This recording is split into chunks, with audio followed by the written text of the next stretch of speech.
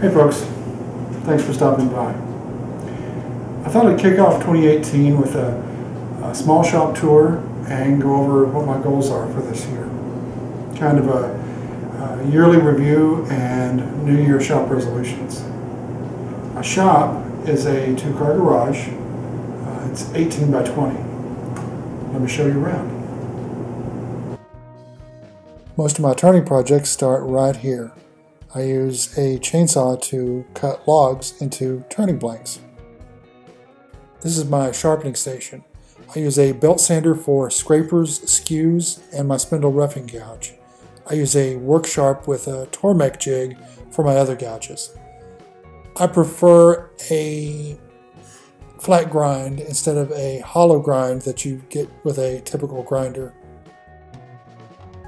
Once I've split the logs and removed the pith, I move to the bandsaw. It's a 14-inch Rikon. Next to that is my pin blank storage, or at least the main stash. You'll see that I have pin blanks in a few places. I really need to break down and organize them a bit better. On the right wall, you see my main tool chest.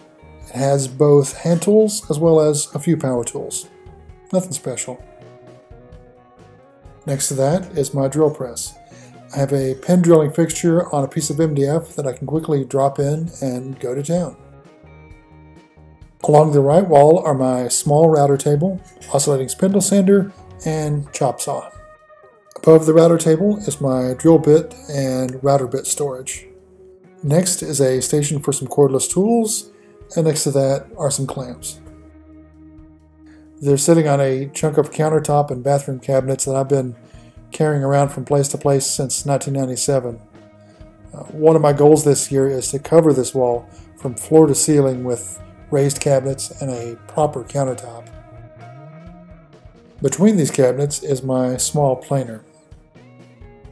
Parked in this little nook is my table saw and accessories. It's on a mobile base. I can pull it to the center of the shop when I need to use it. It doesn't get as much use as it used to. Back here is my taller workbench. Right now it's mostly storage. I have my scroll saw, Shapeoko CNC, and a small laser engraver, as well as my ring press. I'm just getting started in segmented turning. That's another one of my goals for this year. In this little alcove is my fridge, and on top of that is my fire extinguisher, a TV, a DVD player, and a Roku for watching YouTube. This table is the center of my shop, both literally and figuratively. This is where I lay out projects, draw out plans, assemble pins, and do some embellishment. It's brightly lit by a T8 fixture that a friend gave me. I also have some materials up there, as well as my jet air filter. Below the table, I have a small air compressor and the airbrush supplies, as well as my pyrography equipment.